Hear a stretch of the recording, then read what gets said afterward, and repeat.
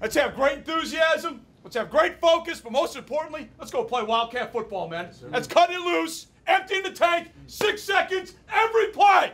Every stinking play. Yeah. You guys ready to go? Yeah. Baby. 1 on 3, 1, 2, 3.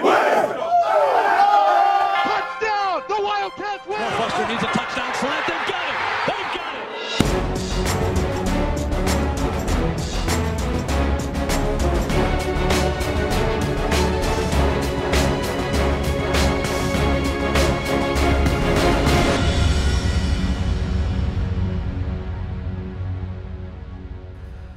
Hi again, everybody, and welcome to another season of the Pat Fitzgerald Show. I'm Dave Ennett.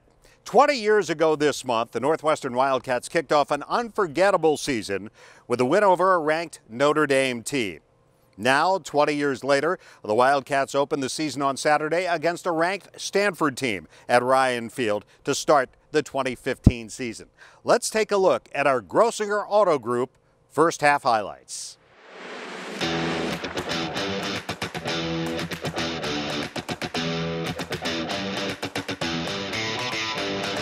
Shotgun formation on second down and 11. Hogan to throw, looking, guns it over the middle, caught by Hooper, comes back to take the ball, and then he is driven back. Hogan under center again from the eye to give McCaffrey, hit by Lowry and driven down a little bit behind the line of scrimmage. Call it a loss of 1. Dean Lowry, they'll hand it off McCaffrey, running right, cuts it up inside across the 30, and taken down right around the 24-yard line, middle of the field, a first down.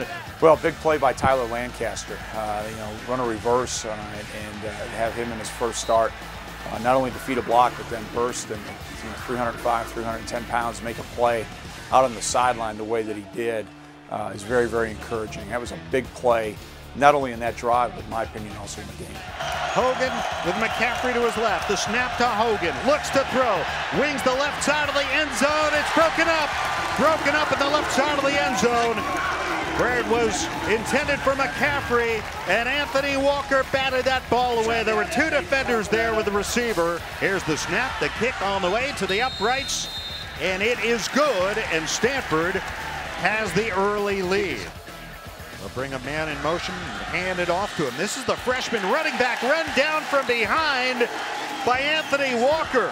We thought third down was going to be absolutely critical to the game. Defensively, we had to get off the field. They're a time of possession offense. They like to huddle up, shorten the game to 3 quarters, and the performance we had defensively was absolutely outstanding. And then flip it over offensively. Until we got to the red zone, we were really good on third down. Not great, but we were pretty darn good. But our red zone efficiency on third down, our red zone efficiency just overall has got to greatly improve if we want to be successful as the season goes along. He'll give Justin Jackson, big hole left side to the 25, still on his feet, inside the 20, and down to the 17-yard line. A 19-yard pickup for Justin Jackson. 32-yard try to tie the game. The snap, the kick by Mitchell, plenty long enough. It is good. Jack Mitchell with a field goal ties the game. Hogan in the gun. Flanked by Wright, McCaffrey. And gives to McCaffrey, nowhere to go. Deontay Gibson, Anthony Walker. Take him down, they double team him at the 31, a loss on the play on the final play of the first quarter. Here's the third down call for Stanford. Hogan to throw. Hogan under pressure, he's hit and sacked. Sacked back at the 29-yard line, Ifeadi Odenigbo with a takedown. Odenigbo, the junior. And Hogan straight back to throw. Now, here's some pressure, he's sacked. Travion Henry on a safety blitz. Takes down Kevin Hogan's second sack for the Wildcats, and a loss on the play. Third down, they give it to the running back right, and he's brought down behind the line by Dean Lowry.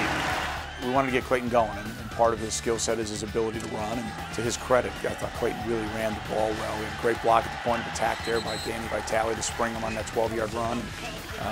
Nice job by Clayton also on a play that, he probably could have squeezed 2 or 3 more yards out of it, but made a good choice, got out of bounds, protect himself, and then obviously the long run. We really good blocking at the point of attack. I think Clayton showed his athleticism there. And great to see the guys celebrate in the end zone. See them celebrate together and get our first touchdown drive of the season was great. How's that for your first game in college? 43-yard touchdown to give the Wildcats their first lead of the day. They'll give McCaffrey running left, cuts it up, tried to stiff arm man. He fumbles the football, picked up by Walker. And Anthony Walker's got the ball. And he's covered up. First turnover today, and the Wildcats have it. The Cats take a 10-3 lead to the locker room here at halftime at Ryan Field. Still to come on the Pat Fitzgerald Show, we'll take a look back at Saturday's second half and hear from the players. And later, go inside a Northwestern practice with Coach Fitz. Keep it right here. 47-yard field goal attempt. Every Wildcat player standing, every fan standing for the win. The snap, the placement, kick by Wildcat on the way, and overhead kick is up and good! The field goal is good, and the Wildcats come right back in absolutely unbelievable fashion.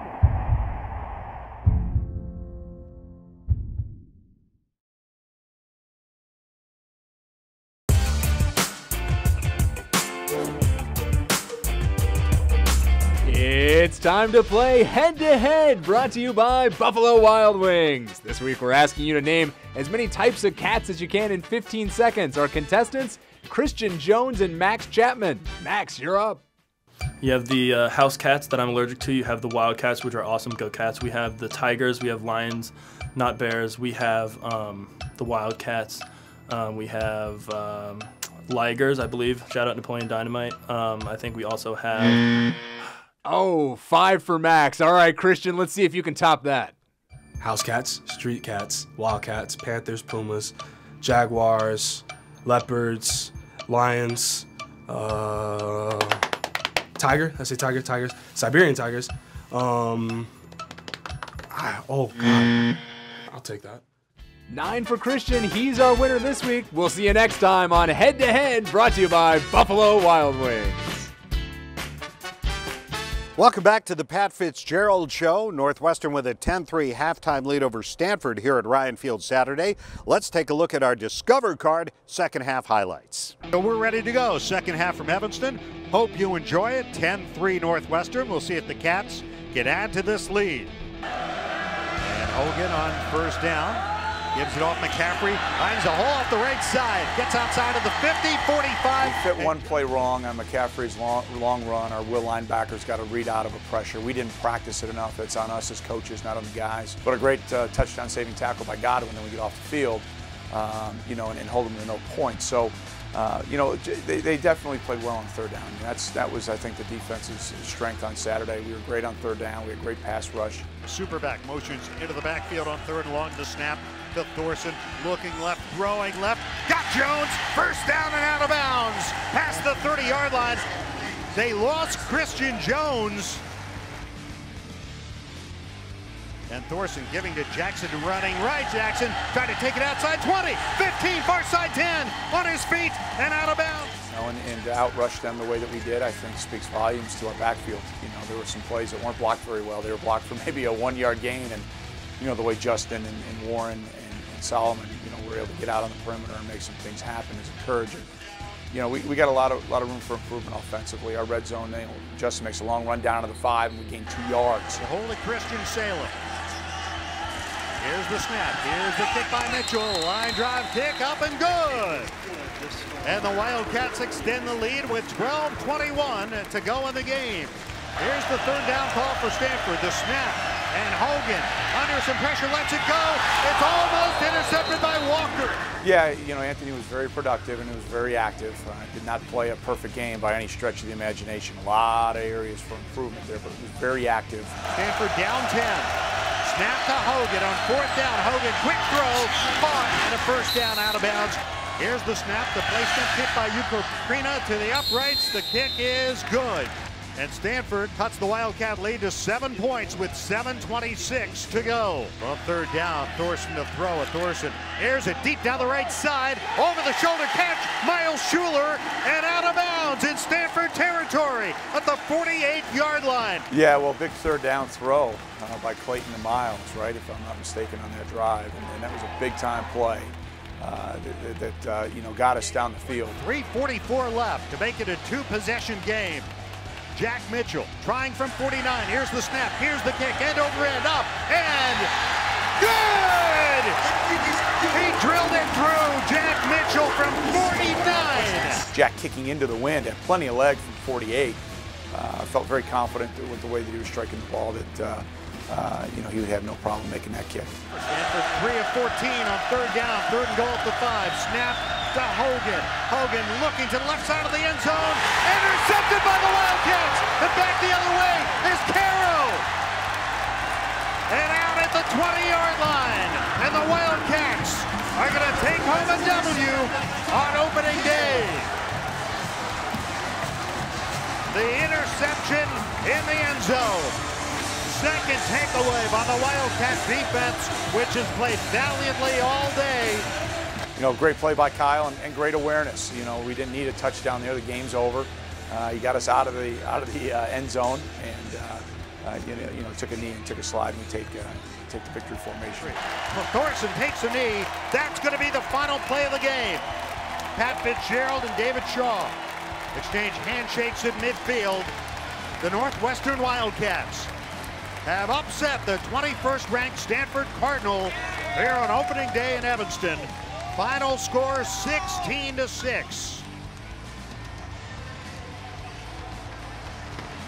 As we take a look at the final numbers, you see the debut from redshirt freshman quarterback Clayton Thorson, completing 12 passes for 105 yards and rushing for the game's only touchdown.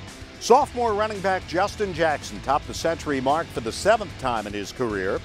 And a key team stat in the game, the Wildcats converted better than 50% of their third down attempts, while Stanford was just 3 of 15. Let's take you inside the victorious locker room now. This is your Northwestern Medicine Inside Look. Now, quite frankly, there's a lot of people that have not been in this room since January. Welcome. Welcome.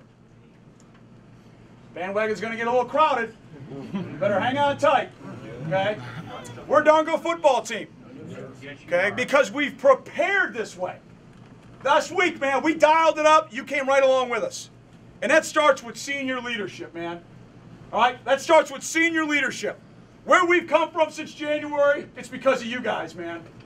You guys started this train movement, and now we went to one stop. That's it, right? This isn't the destination. One stop on the train. It's been a long time coming. I think that just our mentality this whole off season has just been competition and just work ethic and blue collar mentality. And this first game was a huge matchup for a very prominent opponent in Stanford. And I think we really fired up for this game. And I think we just unleashed it today. Unleashed all the frustration of not making a bowl game last year, and just that knowing that in the past few years we could have been a better team. And I think that it showed today. I feel like we just played our game today. And, I don't think it was just any certain, we just want to run the ball down their throats or anything like that. It's just two good teams playing against each other. I think we played our game, and, they did what they do. And, we were fortunate enough to come out with a win. Still to come on the Pat Fitzgerald Show. With a hands-on approach and endless enthusiasm, Coach Fitz is making practices fun for the Wildcats. We'll hear from the head coach out on the practice field next.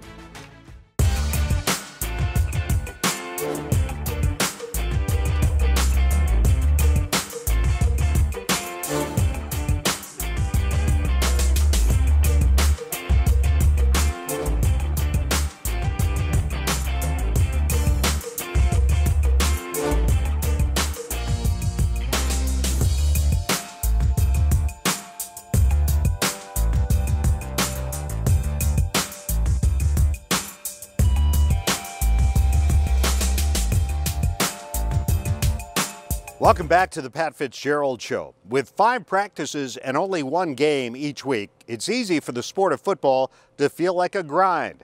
But not at Northwestern, where Coach Fitz and his staff work to make practices fun for the players. During spring practice earlier this year, Coach Fitz let our crew mic him up to show you exactly how lively those Wildcats can be on the field. Let's take a look. Wow. I'm not sure the Daisy Dukes are. I'm not sure the Daisy Dukes are becoming. You want to switch shorts? It's a new look, man. It's in. That was in when I was in grade school. We wore that. Good and loose. Let's go, Warren. Here we go, buddy. Here we go. Here we go. Ho, ho. Knucklehead.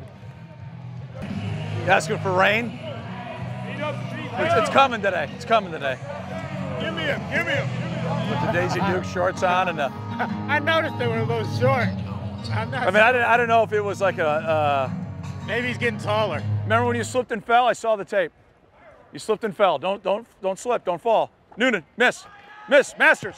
Oh, look at that. Oh, gotcha. I think that's going wide right, skimming. Oh. Want some? Come get some. Come get some. Come get some. Come get some.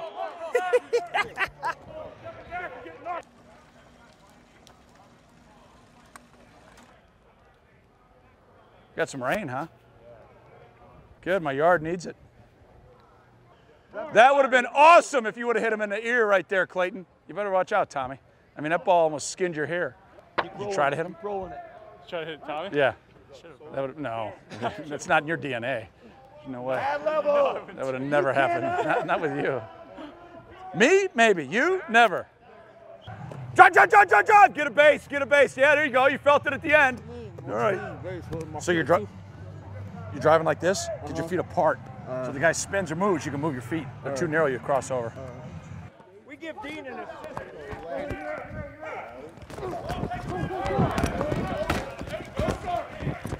Would have fit that thing up perfectly. Want some, Yapchik? You see me go to a crossover run right there? I was in the back. Hey, how you doing? There we go. Now the safety. He's going to sweep the leg. Although, I'd probably break my ankle. I already got my teeth knocked out once, man. I'm staying out of all contact. That stuff hurt bad. There's pain and then there's that. Oh, were you here then? No. Oh, My dad did that once, though. Reach right there. Oh, off arm. I like how you took accountability for that. It's a mature guy. It's Saturday when you said I should have had the ball in the other arm. Oh. Now you're nonchalant. Oh, yeah. You a song, you make me want to roll my windows down and cruise. Come on, Maddie. Whatever's on the radio is what I'm listening to. Are you going to see Zach Brownman at Wrigley this year? No. No? Going to see Kenny Chesney. Soldier Field. To say that I'm a little bit excited about that would be an understatement. All right, here we go. Ones are up.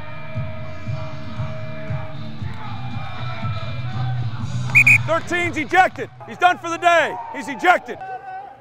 I got to get him back in there. We only got 2 running backs. So.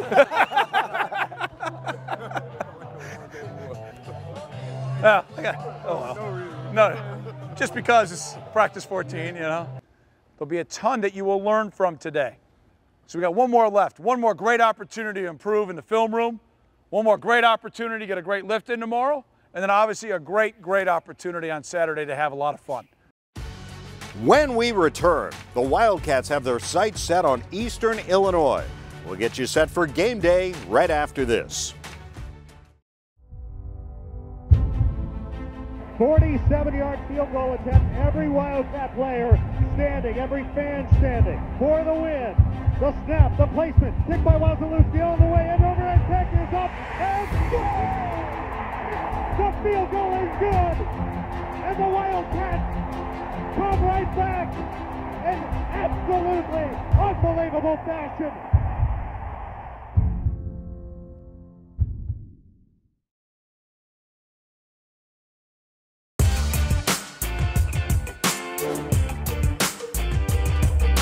And now it's 3rd and 7 at the 43-yard line. Cats have converted a couple of third downs on this drive. Quarterback draws Thorson to the 40. Thorson 35, 30, still on his feet, 20, 15, 10, 5, touchdown! Northwestern, Clayton Thorson. How's that for your first game in college? 43-yard touchdown to give the Wildcats their first lead of the day. Welcome back to the Pat Fitzgerald Show. Northwestern hosts its 2nd straight home game to start the season Saturday when the Wildcats welcome Eastern Illinois to Ryan Field for a 3 o'clock kickoff. The Panthers lost to Western Illinois 33-5 in Week 1, but they returned 16 starters from last year's team and were picked 2nd in the Ohio Valley Conference preseason poll. Quarterback Jalen Whitlow is a transfer from Kentucky who was named second-team All-OVC in 2014. Whitlow is a dual threat who set the EIU single-game record for rushing yards by a quarterback and also threw for over 2,000 yards on the season. Senior running back Shepard Little rushed for over 1,500 yards as a sophomore and averaged 6.4 yards per carry in 2014, despite being limited by injuries. On defense, EIU has 2 preseason All-America candidates, including a 3-year starter defensive tackle, Dino Fanti. Very talented football team, well coached. I think there's 27 or 28 young men from Chicagoland that are on the roster. This is a big maturity check for us. Are we going to prepare the right way this week? And are we going to go play with the standard that we set, the passion, the physicality, and the great excitement that we played with, even on the boundary with our guys that aren't playing? I need to see us take another step. And it's no disrespect to Eastern. I fully expect that they'll play outstanding football. We've got to be 1 week better, and most teams make their biggest jump between week 1 and week 2, and I need to see that here this week in practice before I know that we're prepared to get after it on Saturday. That's all the time we have this week for the Pat Fitzgerald Show. A reminder, tickets to see Chicago's Big Ten team here at Ryan Field are on sale now. Go to nusports.com or call 888-GO-PURPLE. Now for the coach, I'm Dave Ennett. We'll see you right back here next week. And as always, go Cats.